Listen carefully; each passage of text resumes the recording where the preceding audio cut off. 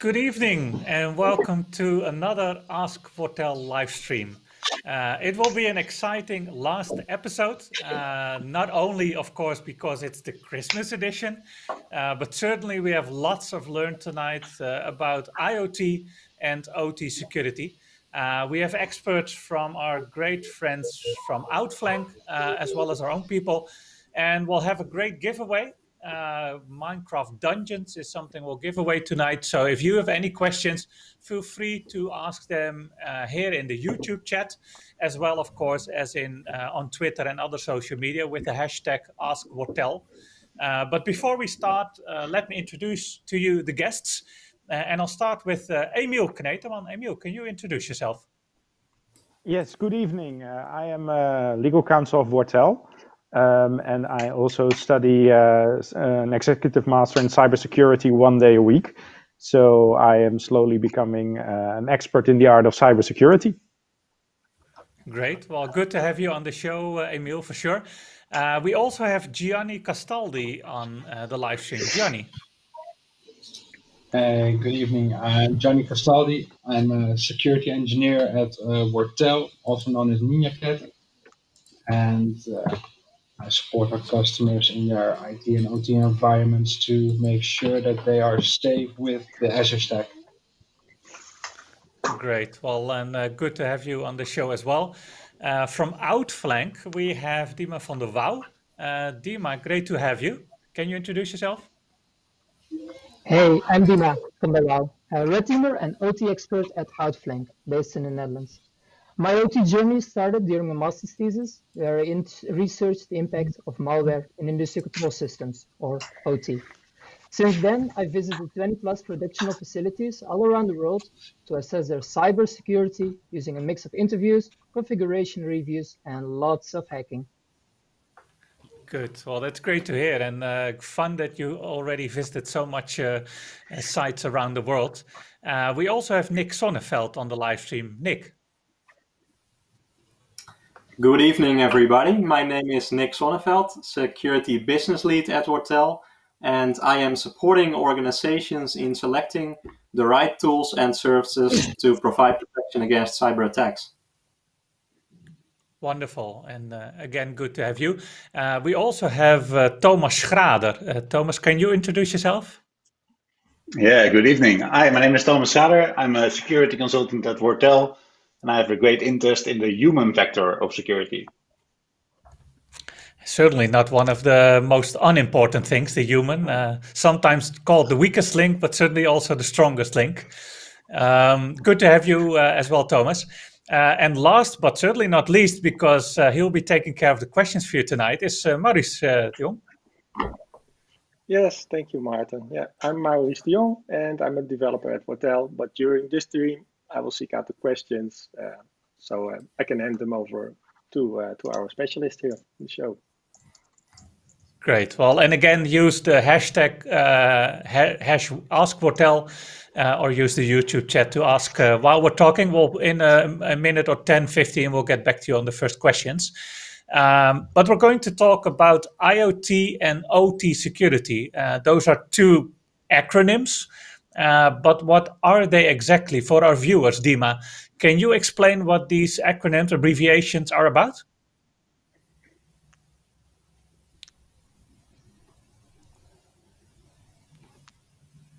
We're not hearing you, Dima. Looks like I was on mute. Yes, yes, of course. So while everyone is familiar with IT, informational technology, OT stands for operational technology. It refers to the non-office part of the factory, of a company. So the factory itself, the part that actually produces something or provides a service. And the Perdue model is a hierarchical overview of components seen on screen. In layers 4 and 5 of the model, you can see the IT zone, so like the office environment of a company. And if you go down to levels 0 to 3, you see the factory side of things. So the OT area. So this makes the difference between IT and OT. The process is controlled all the way down at level 0 and 1. In level 0, you can see actuators, sensors, valves, pumps, and the motors used to control the physical process. These are controlled by level 1, the PLCs, programmable logical controllers. And they can be best compared to maybe Raspberry Pis, a small microcomputer with lots of input and output wires connected to the level below. So PLCs nowadays are Ethernet connected and report their readings and outputs to the higher levels, the supervisory systems used to monitor the production. These systems, you can think about a control room, for instance. So supervisioning is mainly the local control and the control room. And as you can see, in the architecture, IT and OT have become more and more connected to optimize business processes, perform planning and resource management, or predictive maintenance. That's why there's a need for a DMZ, for instance, as a security measure. On the other hand, IoT indicates that an internet-connected device that can interact with the physical world. So devices that are connected and that have sensors or actuators in them. All right. Well, that's a great overview. So what you're saying is OT is more or less the factory and all that occurs in it. IT is the regular office environment, and a lot of sensors and such in the factory and OT environment. If you look at the security part of it, how is that different from a regular IT environment, from a regular office environment? Is there any difference? Yeah, there is. The difference already started in the history. Like originally, OT was completely disconnected from IT. This was like tens and tens of years ago. But nowadays, these things are becoming more and more connected. So therefore, factories can face an increased digital risk, since the connectivity increase between IT and OT can outpace additional security measures. Also, what is important is different between IT and OT. Like for IT, confidentiality is usually most important, then integrity, and finally availability, because usually a reboot or downtime is not a big problem at all. This is different for OT. For OT, physical safety of people, processes, and environmental safety is most important aspect. A very close second is availability, as operation and production for many sites continue 24/7, and downtime leads to production losses, which have a direct financial impact. Integrity and confidentiality follow later on the priority list as well. And since availability is the most important aspect, history has also a pretty big influence because changes are slow to occur. Makes total sense. So what you're saying is availability is key for many sites that, of course, have 24/7. Makes total sense. Johnny, let me switch to you. You are also experienced with OT security, industrial security. You've worked with large-scale industrial company in the past. What is your experience? Is indeed OT that different?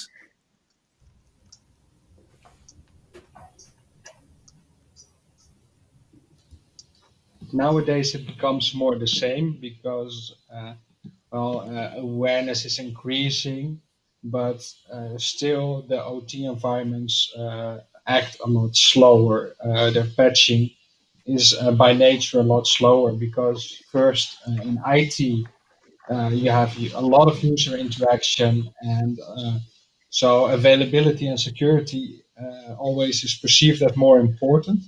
While in the OT, by nature, it's supposed to be disconnected, air gapped, but that was way back, and now you have your PLCs become more connected, so they're running over Ethernet, and administrators want to configure them from the desk instead of from the factory itself. So you have a lot of more attack vectors. And also the maintenance of OT is usually scheduled when you're having your big maintenance. So if there needs to be something changed in the plant, if there needs to be something replaced, then systems were patched. But as systems grow more advanced, you have more patches, so you need more patch time. And also the thing is in IT, the biggest risk is spilling your coffee, while in OT you can spill 300 tons of molten metal. So it's a big difference. Yes, that's a great example. And you're saying it's sometimes a bit slower. Also, Dima said because of history in the factory. What might make it a bit difficult is that you can't always change an OT environment. The manufacturer ships a controller with the device at a factory, and these are not always, or maybe even not often, secured. How do you still take care of a bit of security, and how can you make changes? Can you make any changes? Like I said, in OT, everything goes a bit slower, a bit more controlled. So if there's some replacement or some new additions, then it's planned months before, so you can have it in your maintenance plan. But as soon as it's placed, then things get documented. But if there's an issue or if there's some unexpected sees, then there can be made changes, and those often aren't documented properly or documented later. So it's can be an issue. So you can do several things to do an asset inventory. You can do it actively by scanning the network, but that could cause some issues on all the devices. And then you can also read the ARP and CAM tables of your routers and switches, which gives you a really good insight in your network. But then it could be that you have several teams or in several plants that have to work together. So that's not always possible. So another way is to passively monitor your network. So you grab a port, span, tap, mirror from your OT data and read that data, so you can see which devices are connecting to which and what is normal behavior, what is abnormal behavior. You can also detect for instance, the firmware level. So if you want to do some maintenance, you can use your passively collected data to see if there are any issues or any firmware that needs to be replaced. And nowadays also you can have some, how do you call it, active probing. So that's vendor approved scans that will allow you to enhance your passively connected data to make sure that you're having the most information without disrupting the system. Great. Yeah. So you're saying there's a couple of options, and one of them at least also is the passively monitoring, as we saw in the architecture diagram. Great. Thomas, we've talked about OT, industrial security so far, but there is a distinction between IoT and OT. What exactly is that distinction? What is the difference between those things? So one of the key differentiators in this is OT is often a brownfield environment, meaning that modifications to this area are often costly and disrupt the primary process. Like we talked about before, if you make any changes, you have to test them out, and if your entire production process has to go down for that, that will probably cost a lot of money or could result in failure, which comes into the safety part as well. IoT is often a greenfield, so it makes it easy to deploy. Its adjustments can be made on the fly without any disruption to the primary process. So that helps. Yeah, no, that's a great example. And I think having a greenfield situation also helps to just do security by default from day one. And like you said, with a brownfield environment, modifications will be hard to do and might disrupt. Nick, you often sit at the table with customers when they are thinking about purchasing security for either IoT or the OT industrial environment. Is this indeed a topic for customers? Are they worried about those environments, and what's happening, and what are you seeing? Yeah, so that really differentiates between business verticals, Martin. As you can imagine, within the education vertical, OT is not relevant because it's not part of the business process. But when we start looking at the industry vertical, then we can see an increasing demand for OT security.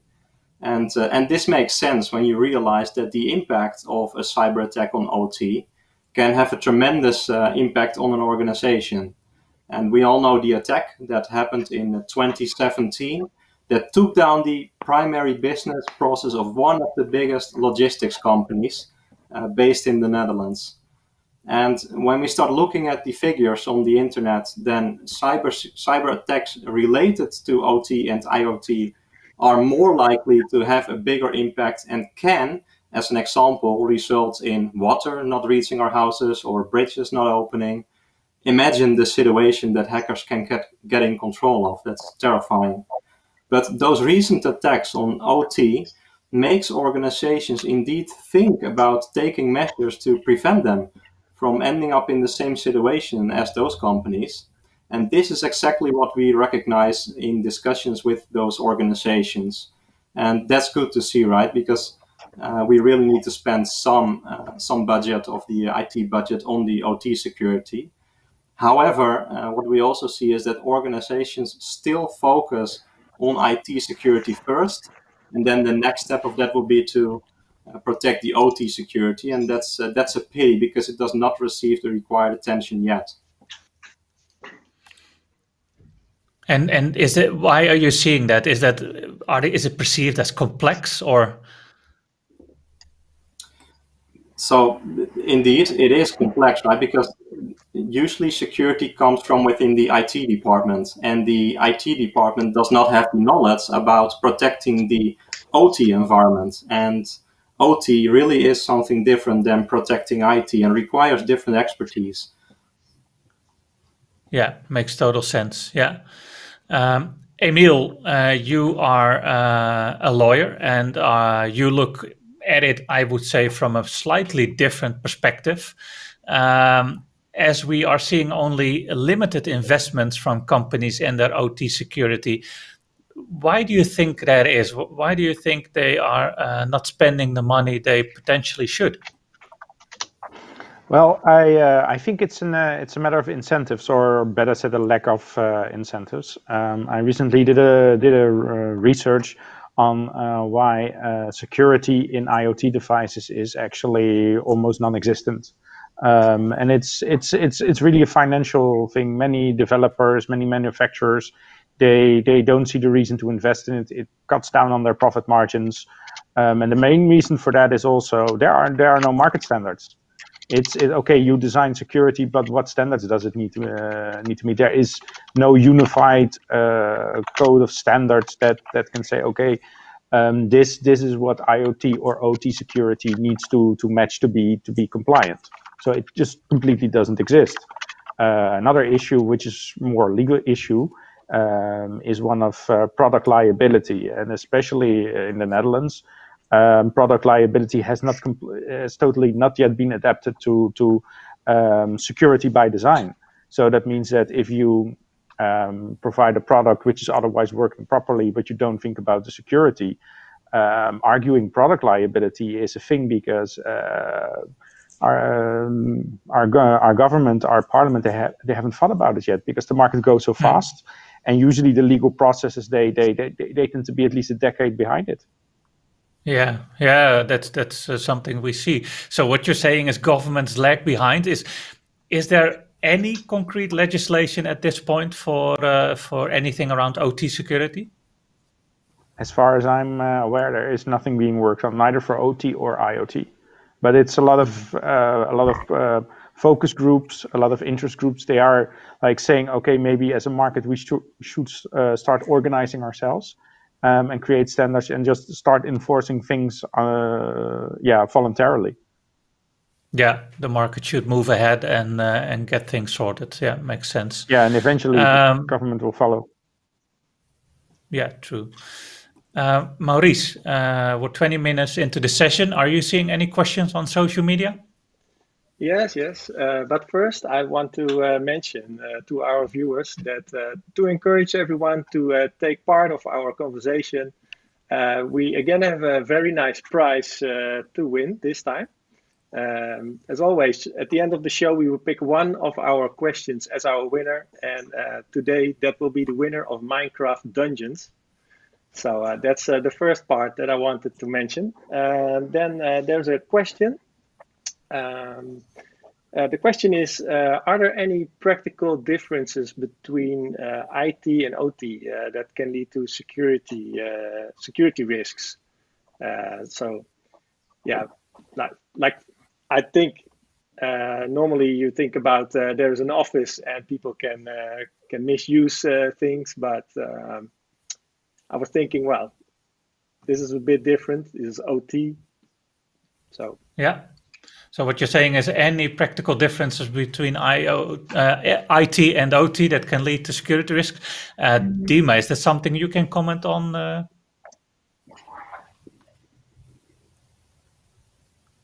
Yeah, sure. Misusing things.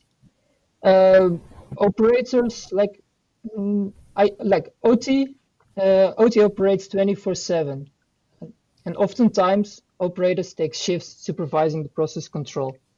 Like during the night shift, there is less activity and no action is required as long as the process keeps running with correct readings. Yeah, this could be boring for operators just supervising the night shift and could lead to things such as internet use for pastime experiences, like undocumented Ethernet cables, Chromecasts, Wi-Fi dongles.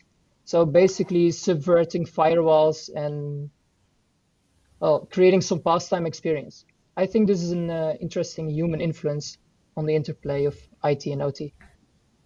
Yeah, a great example. We can all relate to that, if you're doing a 24/7 shift, dark hours might be hard to come by, and they're trying to kill time and like you said, subverting things that they potentially shouldn't.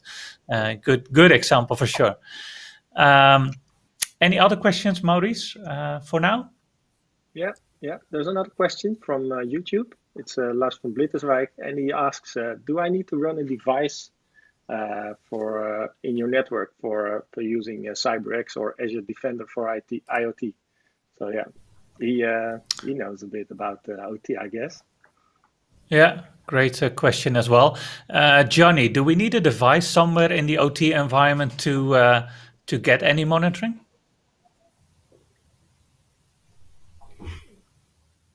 Johnny, you're on mute, I guess.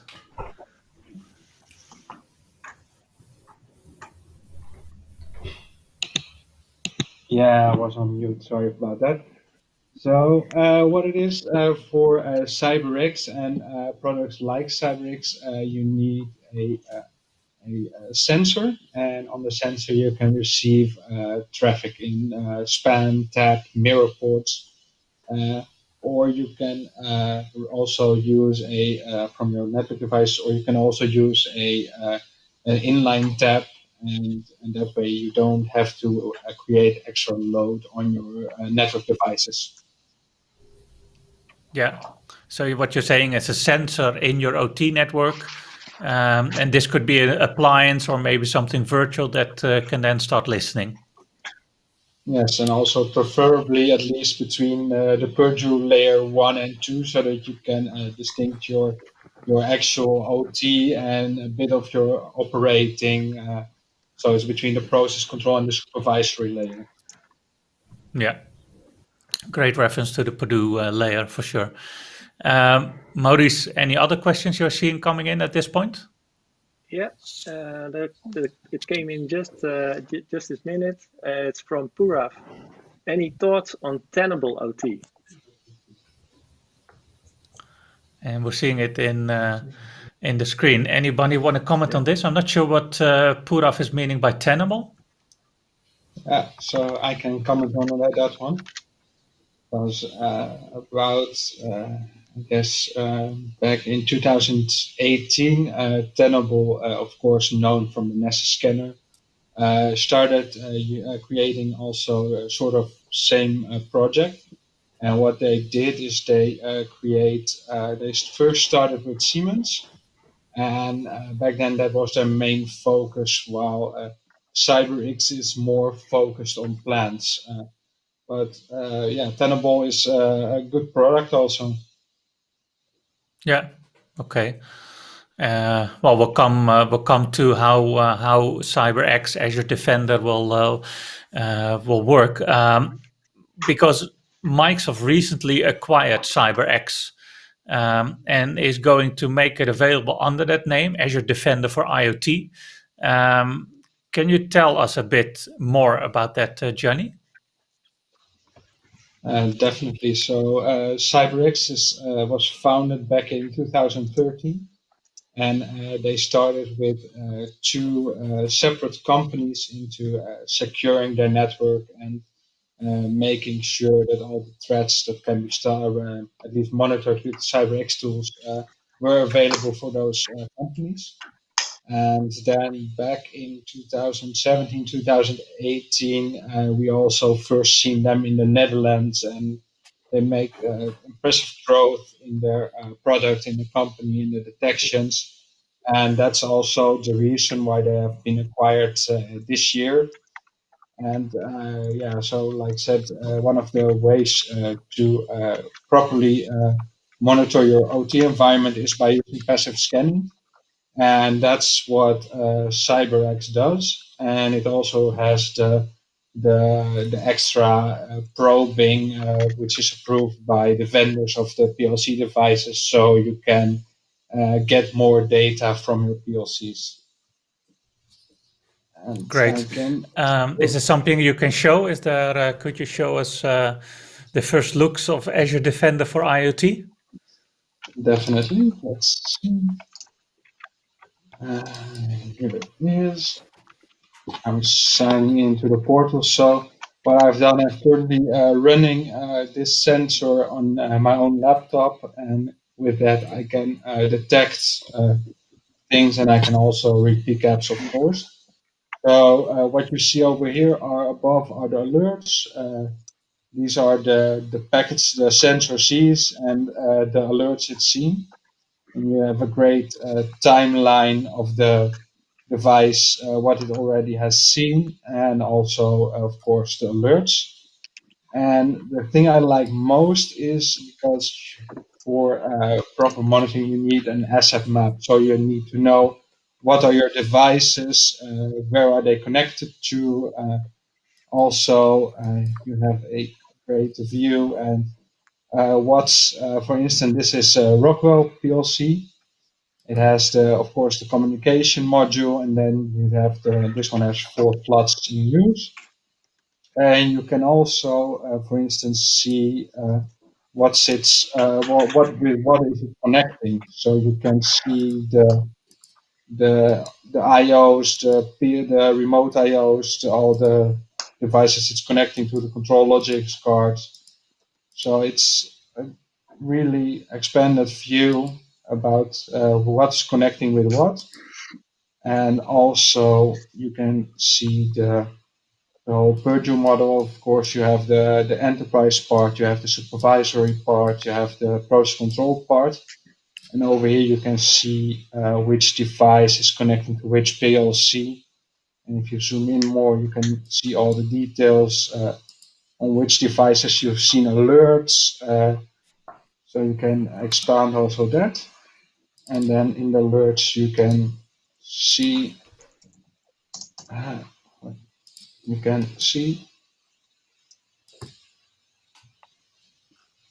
for instance, this is a great overview. Timeline.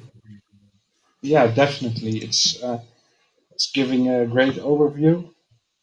And you can see if someone uploads a PLC program, which is also nice to know because, like Dima said before, adversaries can use the technology to also cause harm. Yeah, so timeline of events. Yeah. And you have also For instance, what's also a good thing to know is the firmware version. So, these are quite up to date. And then you can also plan your maintenance to see, hey, this is version 16, maybe it should be 18 or 19. So those are cool things you can do. And also you can create custom alerts. For instance, in our demo environment, I created the PLC stopped, or when someone requests a download, or if someone does something with the security, then you can trigger alerts on it. And the good fun thing of it is if we look in the timeline, then you can also see like the PCAPs related to the alert. So Yeah, wonderful. That's the one I was looking for. Over here we have the custom rule. And then you can see the PCAP and you can see which assets it was from and to. So, CyberX gives you a really nice overview into your network, into your OT state, and also it can detect attacks. So it's really nice. You can also have your alerts, you can pin alerts, you have your recent alerts. So it's a really extensive monitoring tool. Great. It's wonderful to see that you can also build your own alerts and extend some of these use cases into Azure Defender for IoT. Definitely, and you can also target your alerts based on IP addresses. So if you know that operators are supposed to work from their own IP range, then if someone else tries to program your PLCs or your controllers, then you can also get alerts from those without causing any false positives. Yeah, making sure you apply the context to the alerts. Yeah, great. Well, thank you for now. Maurice, did any more questions come in?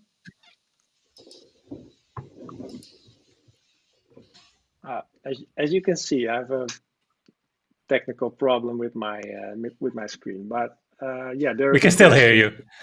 yeah. Sorry, I will fix that. What are the risks of extra monitoring infrastructure in the OT and IoT environment? It's you can send it in, you. Yeah, that's a valid question. Dima, are there any risks if you start monitoring your OT environment? Is that any harm to your network? It depends a bit, but I think it could be fairly safe, especially if you're monitoring on a span port of your network, then and create dedicated infrastructure segments that are filtered away from the rest of the network. I think it could be implemented fairly safely for the process as well as securely against cyber risks. Good point. Yeah, the passive monitoring, of course, is what the word says, non-intrusive. And if I saw, and we all saw on Johnny's demo, that you get a ton of information already, then that is certainly a way to go that is not disrupting any of those critical environments. Maurice, any other questions at this point?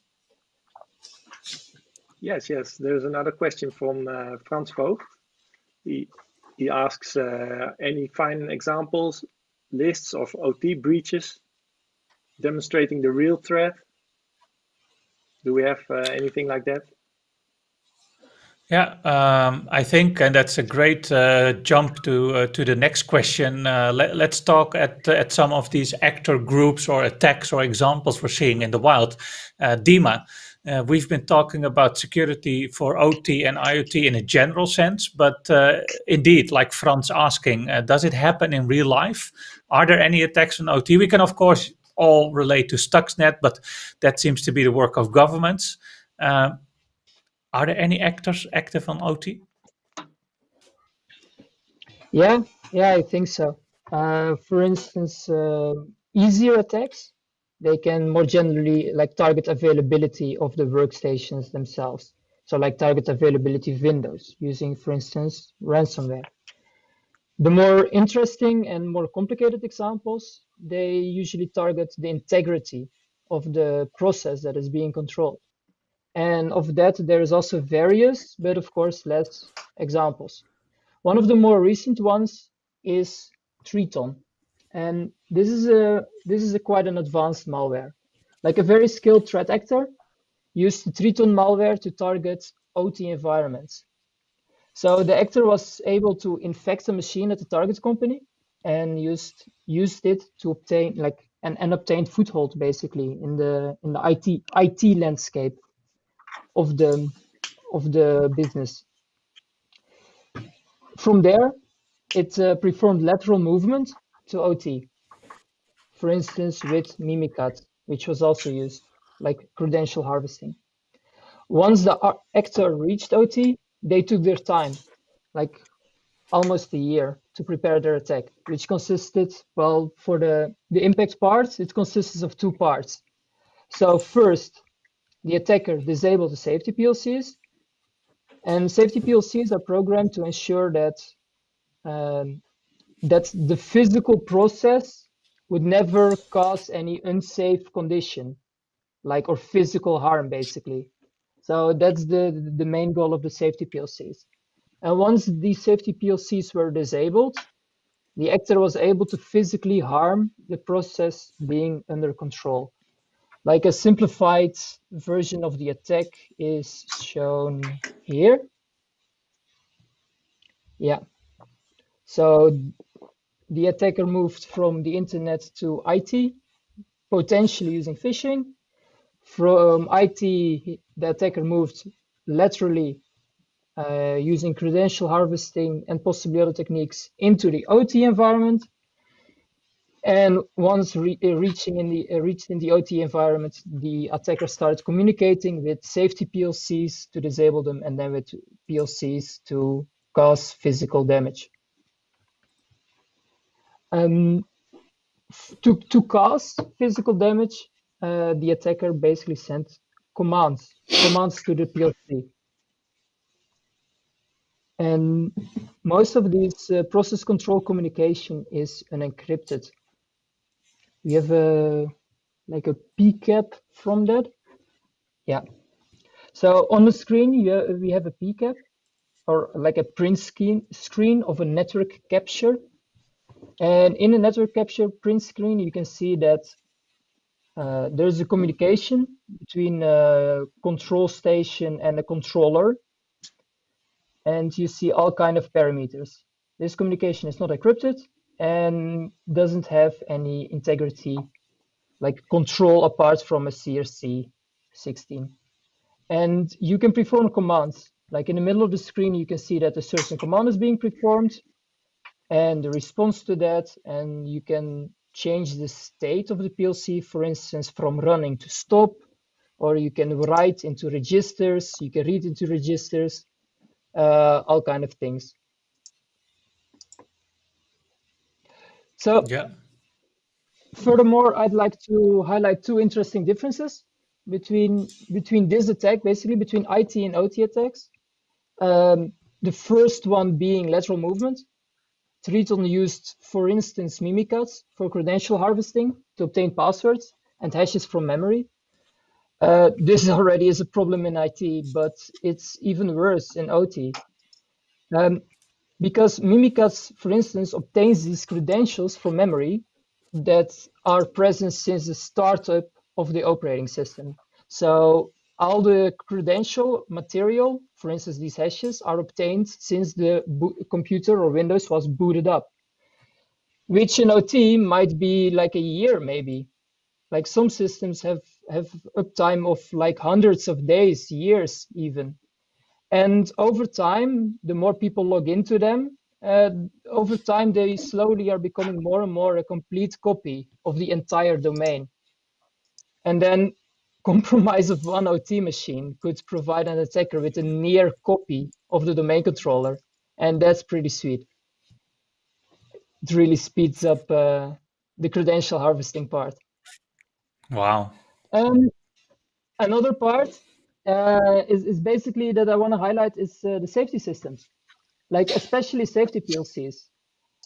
Like the sole function of these safety PLCs are there to keep the process in a safe state and to perform an emergency shutdown if an unsafe state, like a critical state, is reached. So Therefore, best practices dictate that safety PLCs should not be connected to any OT network. And this is also something that I believe also went wrong, and something that could allow an attacker to cause integrity damage onto the process. Yeah, makes a lot of sense. That is a great story, Dima. That's a lot of detail and something that's from the real world happening to an industrial system with an attack from Triton.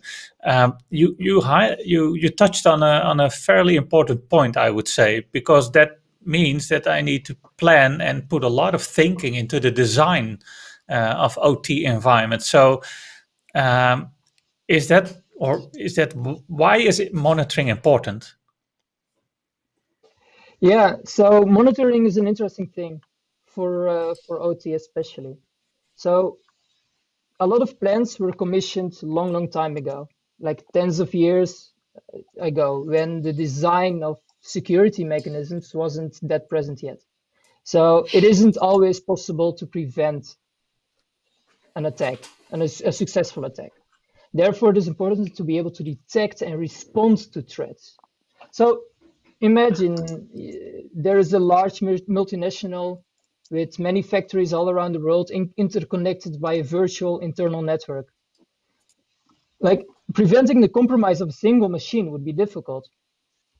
Furthermore, since changes oftentimes can impact availability, it is easier to add something. So to add monitoring. Furthermore, slowly changing environments like OT environments are especially suited for something like monitoring, because they're quite statically and you have more opportunity to do anomaly detection. And the last interesting concept here is that attackers generally need some knowledge of the targeted network or process to impact it. And learning takes time, and learning about the OT environment and network takes time and enumerations, which can then be used by blue teams to detect anomalies. Like, for example, Triton was in for almost a year. This could give blue teams a lot of time to detect anomalies. Yeah, very, very true point. And a year, that's a long time for sure. Yeah, they've took their time. Maurice, how is social media? Yeah, we get a lot of questions. This one is from Lars van Blitterswijk. He asks, is threat hunting also relevant for OT environments? And if yes, how do you approach this? And what are you looking for? Yeah, so the question is, do we do any threat hunting in OT environments? Is it applicable like it is in, for instance, IT environments? Anybody want to comment on that?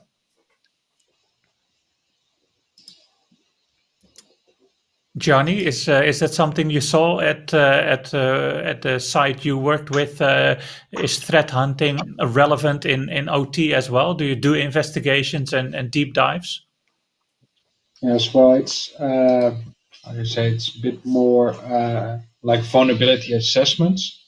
So usually you take your configuration, you audit it, look at ACLs and which devices can talk to which. So it's more auditing than threat hunting. But threat hunting is also, it's a good thing. Or if you use a solution that can passively monitor your network, then you're always threat hunting. Yeah, you're using those signals in your use cases to investigate and, like Dima said, find anomalies and do some hunting that way. Okay, yeah, fair point. Maurice, I see your camera is giving you a hard time at this point, but we can now see you and hear you again. Any more questions? Yeah. I've got another one from Purav. How does it discover device? I think this is about the CyberX or Defender. I don't know. Is it agentless? So does it reach back to the sensor or the platform? Yeah, and this is Yes. something I think we touched on earlier, right? The passive monitoring from the span port and getting information from traffic on the OT network. Yes, so that's a good way to monitor, and also the vulnerabilities you can also detect by relating to the firmware version, because if Rockwell, for instance, finds an issue, a CVE, then they will fix it in the next firmware release. So if you monitor the firmware releases, then you know at a certain level you don't have the CVEs or the vulnerabilities. Yeah, basic asset management and threat and vulnerability management combined. Yeah, great point. Maurice, anything more?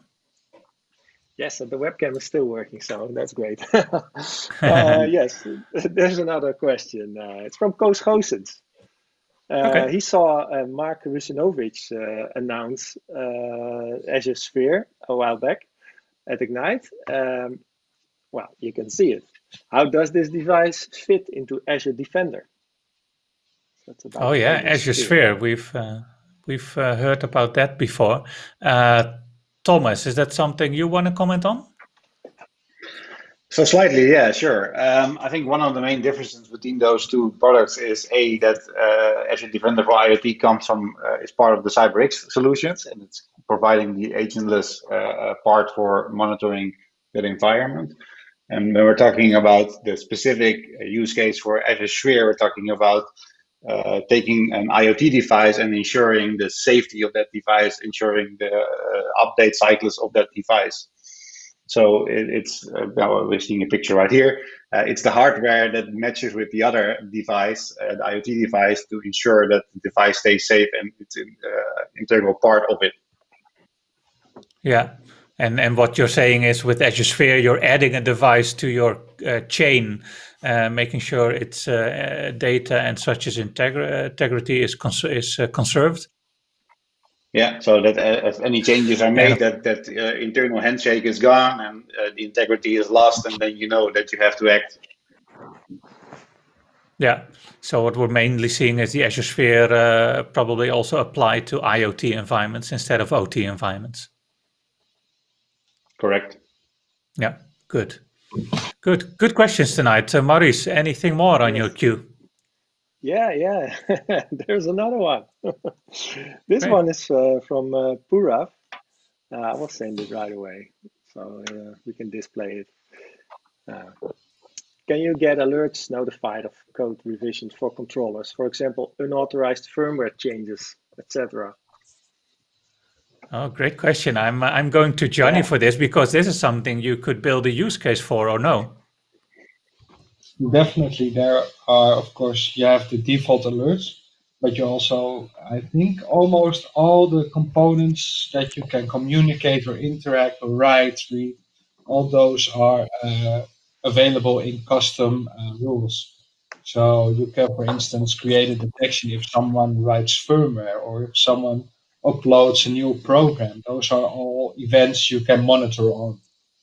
And then, of course, you can forward them to your Azure IoT or your favorite theme or wherever you want to go. Yeah. And start extending the business cases and use cases there. Yeah, valid point. Let me first go back to Emil, and we'll take a round of questions in a couple of minutes. Everybody wants to win the Minecraft dungeons, I guess. So good work. Hashtag Ask Wortel on social media or in the YouTube chat. Go ahead and ask us. We'll be back in a couple of minutes with more questions. Emil, these kinds of attacks, what can we do with them? It's not a matter of sending back a letter to the actor saying, could you please stop this? Do we need to involve the right authorities? What about disclosure? Any rules or something you could comment on? Yeah, this is really a very hard topic, because sending out a simple cease and desist letter to say it in legal terms, who are you going to send it to? Because it's a matter of attribution. You get attacked, and quite often you don't know who they are. And if you do know who they are most likely in another jurisdiction. so they are not in your local jurisdiction. So that means if you go to the police to file, like, I've been attacked, you file criminal charges, then that then the Ministry of Justice needs to do a legal request for aid to the jurisdiction in which the attackers are. And then it's up to the jurisdiction if they want to pursue these attackers. And there are some jurisdictions in which the authorities will do absolutely nothing. Like, for instance, if you have Russia and China, it's useless to go after them.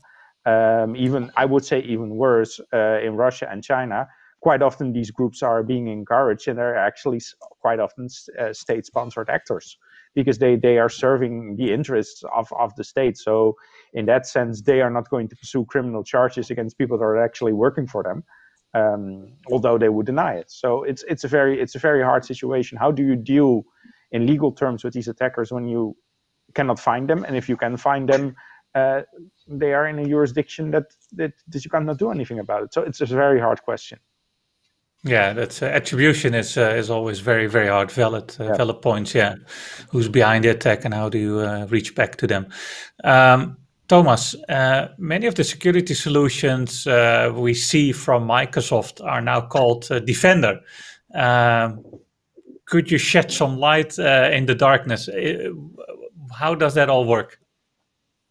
So we've talked about Azure Defender IoT before, and most of the Defender solutions are fixed on the IT part. So when we're talking about the Defender, Microsoft 365 Defender suite, we're talking about Defender for Identity, Defender for Endpoint, Cloud App Security, and Defender for Office 365. Most of these were formerly called Advanced Threat Protection, and most of them are now called Defender.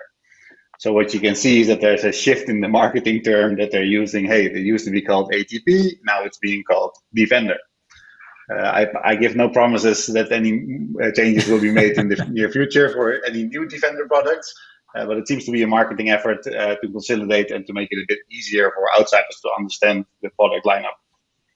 Yeah, well, and we've seen for customers that these are things that make a lot of sense. They didn't change the products themselves, but they aligned them, I would say, and then wrapping them into a Microsoft 365 bundle altogether. Talking about bundles, Nick, does that mean that the customer has to buy everything from Microsoft now and that an E5 license is the way to go?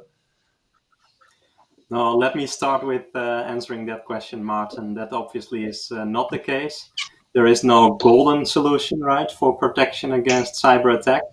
But what we can conclude is that integration of security solutions is key to fight hackers within your IT and OT environment, because nobody eventually wants to end up with blind spots.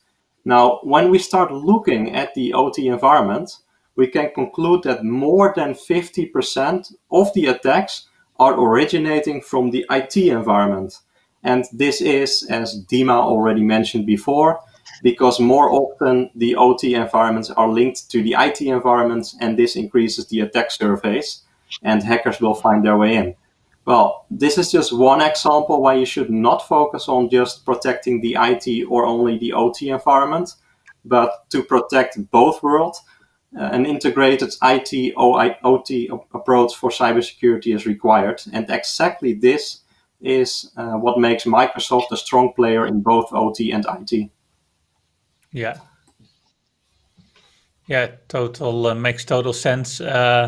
And all of these cybersecurity solutions that Microsoft brings to the market that have strong points at each of the aspects. Johnny, last year, Microsoft launched Azure Sentinel. We've seen a lot of data sources that help you build those use cases. Will Microsoft Defender for IoT also be able to connect to Azure Sentinel? Can you talk about that? Yes, definitely. They're working on the integration to send all the alerts from the sensor to the Azure IoT Hub. And from the Azure IoT Hub, you can grab the alerts to put them in, for instance, our favorite theme, Azure Sentinel. And then you can build like use cases around alerts. But you can also use the SOAR capabilities, for instance, to if an alert in a certain VLAN happens, then maybe you want to have your firewall to block certain connections, or maybe separate the supervisory and the process control part, so you don't have any spreading. Because in the end, if you have an issue in a process control part or in your I/O part, then you don't want to block everything, because then you will stop the production and harm the business. Yeah, makes sense. Do you have something you could share, a live demo perhaps with Yes. Azure Defender IoT and Azure Sentinel? Yes, we can do that. Bear with me for a moment. So over here we have the Azure IoT Hub, and the Azure IoT Hub receives all the alerts. So from the alert pane down here, you have the overview, and in the overview you get to see all the alerts and maybe security recommendations, devices with the most alerts. Those are the sensors at the moment. And if we go to the alerts, then you can see the alerts we have in our testing environment. So what we did set up a small PLC part, and we did some scanning. Like before Tenable, they also have the Nessus scanner. So we run a Nessus scan on our network, and then we triggered the NotPetya alert, for instance. And those alerts can be collected in Azure Sentinel. So in Azure Sentinel, you have the data over here, and you can, let's see, if you have the connectors. In the connectors, they currently have the Azure IoT. The Azure Security Center for IoT, and that collects all the alerts into Sentinel. So, and back to the query. So you can go to the security alerts, and then you can search for Azure Security Center for IoT. And over here you have the fun stuff, the double pulsar, the NotPetyas. But also the good thing is, if you have a PLC which is being scanned or under attack and it goes down, you get also an alert from CyberX, which displays that PLC is not responding anymore. Maybe it comes back with an APIPA IP address, and also other alerts like the customer alerts. They will eventually land in here. And then you can, with your playbooks, you can trigger automation. Great. So it's not only detecting, but then through the playbooks, you could really also start responding to some of these things. Yeah, and you can also do like API calls. So then you can also trigger, for instance, closure of ports of IP addresses of VLANs, maybe disable certain firewall rules. Yeah, make sure you respond well, and make response a key measure to what's happening. Yeah, wonderful. Well, thank you for the live demo, Johnny. Maurice, I'm betting there's more questions at this point, or no? Yes, of course. This is a question from Bas Wassenaar. He asked, this is a question about learning paths.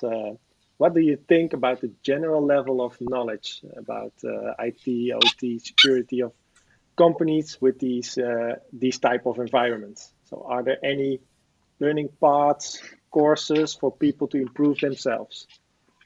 Yeah, well, great question, Bas, and hello from the live stream. Yeah, I think the previous question you had on the general level of knowledge about IT and OT is a broad question. OT security seems to be a bit behind, is what I'm hearing from the last hour. A lot of investments going into IT security is what we're seeing. The learning path is interesting because sometimes you see something from a vendor Maybe if you're working with Azure Defender for IoT, there's a wealth of information on those products. Other products will have the same, other vendors will have the same. But certainly the SANS Institute will have great essentials on ICS SCADA systems and the Perdue model, for instance. You could look at GI, CSP, grid. There's a ton of things what you could pursue. There are very specific trainings and certifications you can grab for OT. So I encourage you, for instance, to look at SANS and see all the trainings they have. They're highly recommended for sure. Cool. Any more, Maurice? Yeah. There's another one from Purav.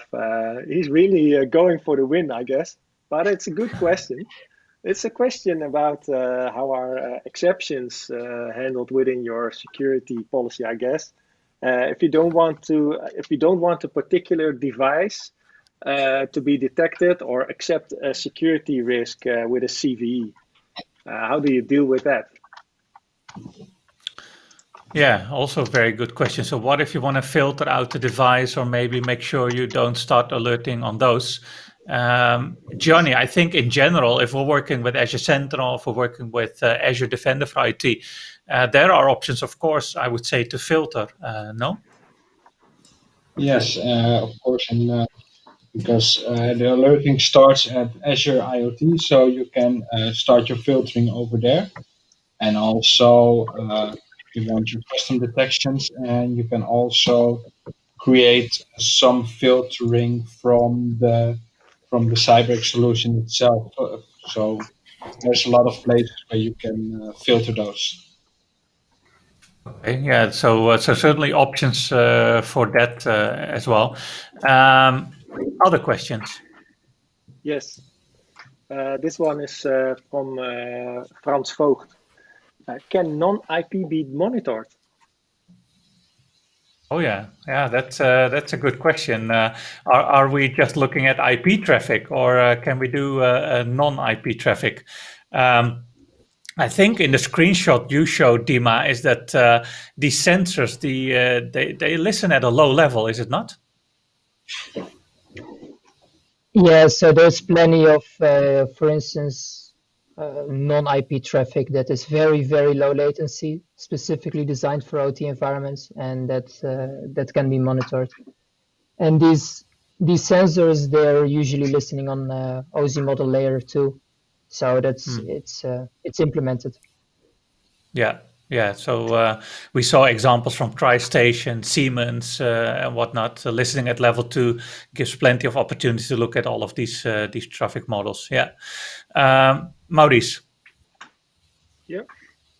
Another question about frameworks from Beatrice Atobatele.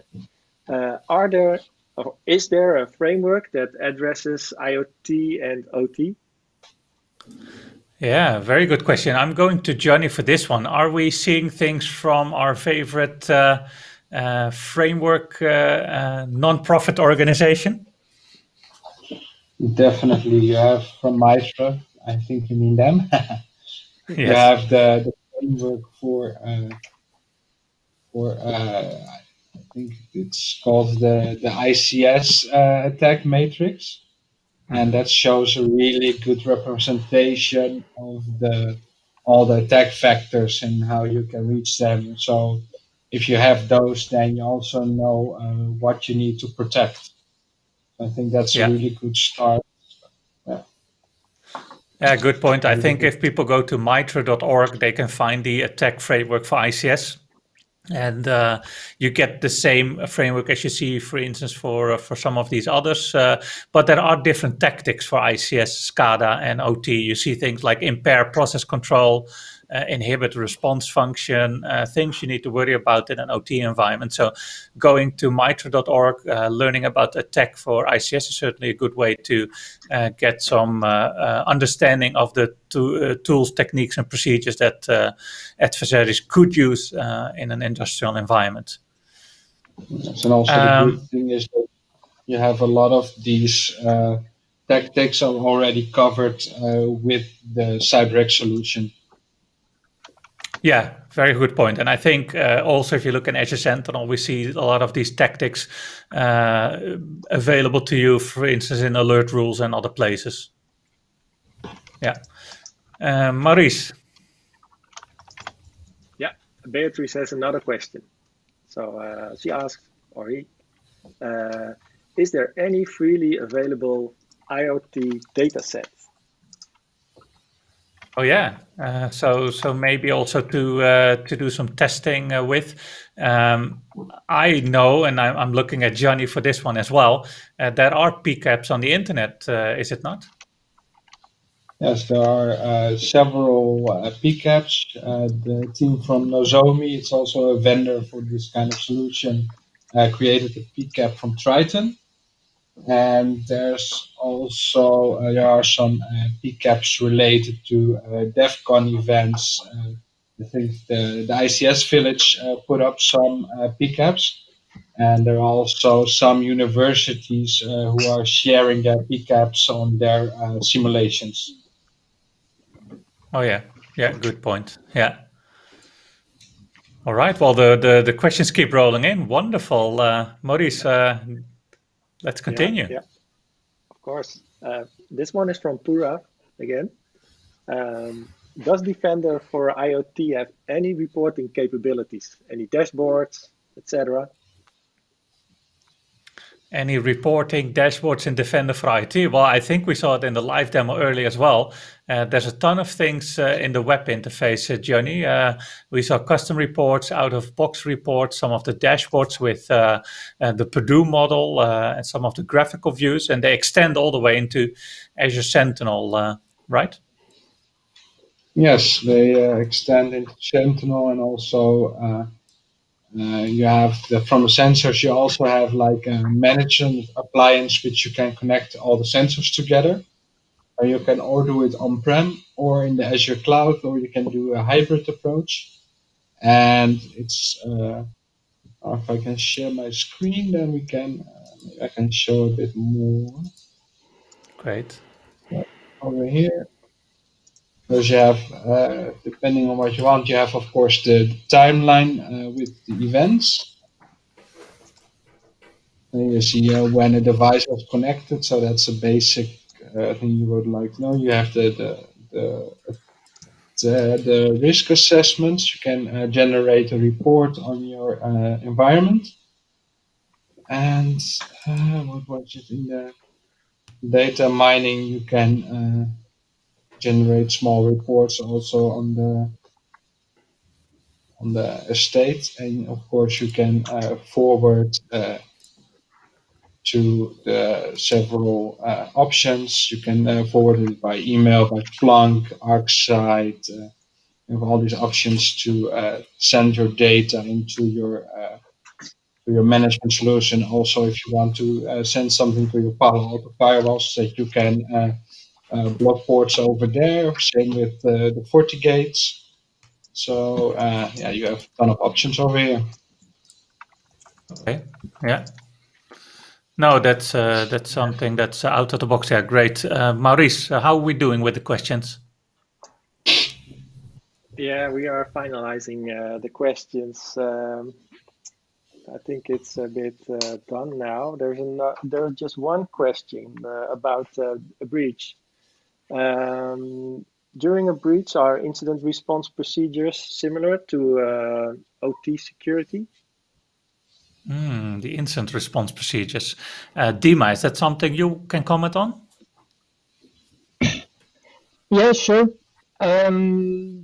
Since many of the OT is also like normal IT based, like Windows based, I think many normal incident response procedures apply, like preparation, containment, eradication, recovering, and learning.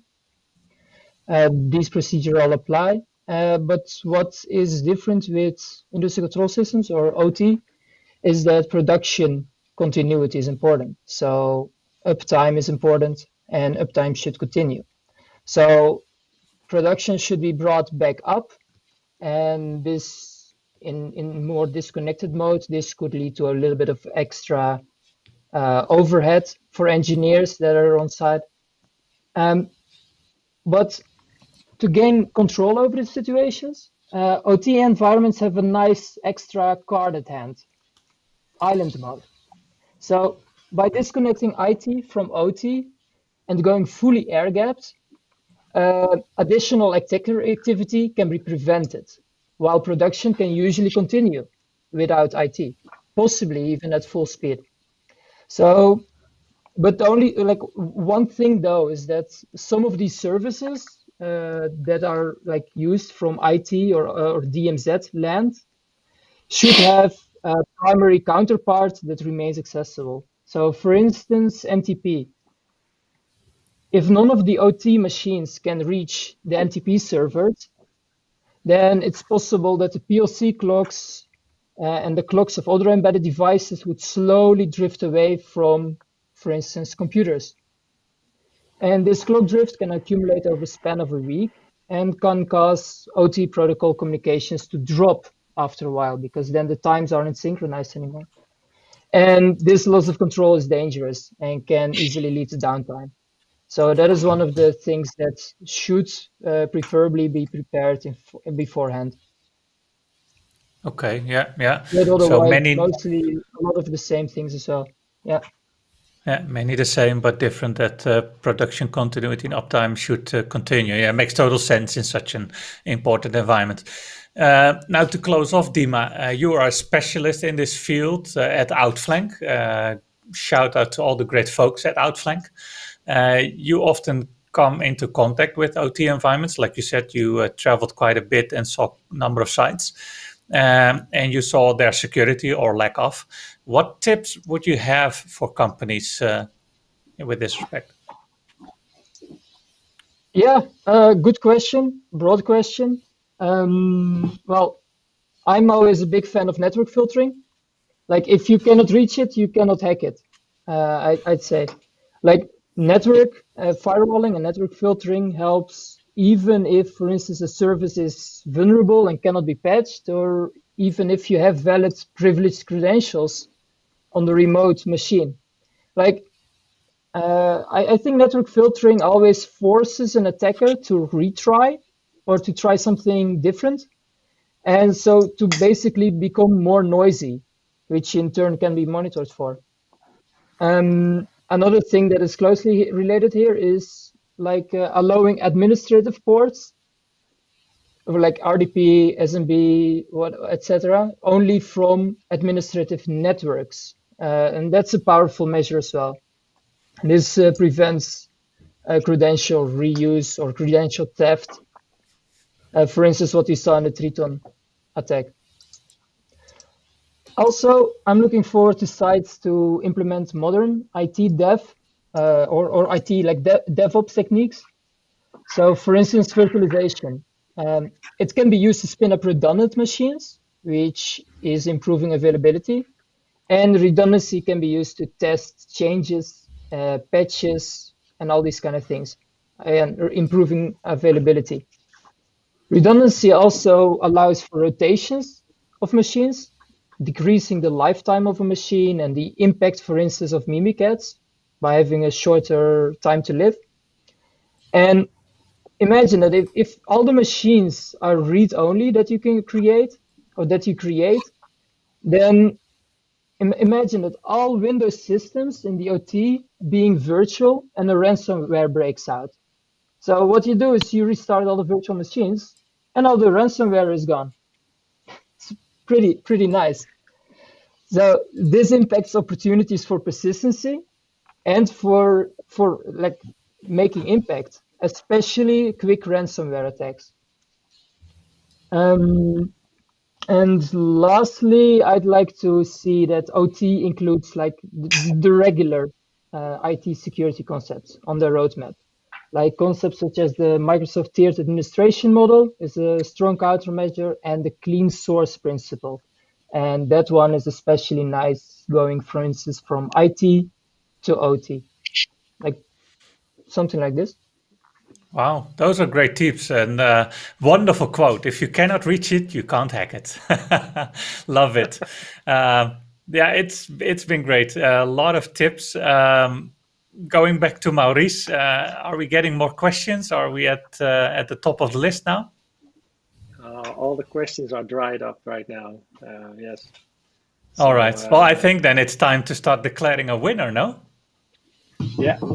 I will announce the winner for Minecraft Dungeons shortly. But first, I want to ask if you are watching the recording of the show, let me remind you, if you have a question, you can still send it in using hashtag #AskVortel on Twitter, or find us on LinkedIn and get in touch, because we like to share our knowledge with the community. And then for the winner, today's winner of what was it? Minecraft Dungeons will go to Purav. Purav, please send us an email to werken@wortel.nl, or send us a message at Twitter, so we can make sure you will get your prize. Well, I think that's it. And people, if you are watching the recording, please like this video. Yeah, great suggestions, and congratulations to Purav. Thanks everybody else for asking questions. Beatrice, Frans, Koos, all the people I forgot, Lars, and anybody else. Thank you again for engaging with us. This is what we love to do, and that's great. Also, thanks, of course, to Emil, to Gianni, Dima, Nick, Thomas, and of course Maurice for doing the questions. We had so much fun making this. I also want to shout out to Jeroen, to Friso, to Chantal, and all of the great people behind the scenes that you're not seeing now. These have been, it has been a pleasure. It's the last episode for this year. We'll be coming back next year, of course, with more new live streams. Like Maurice said, subscribe to our channel, give us a thumbs up, and we hope to see you soon. So thank you, and until the next time.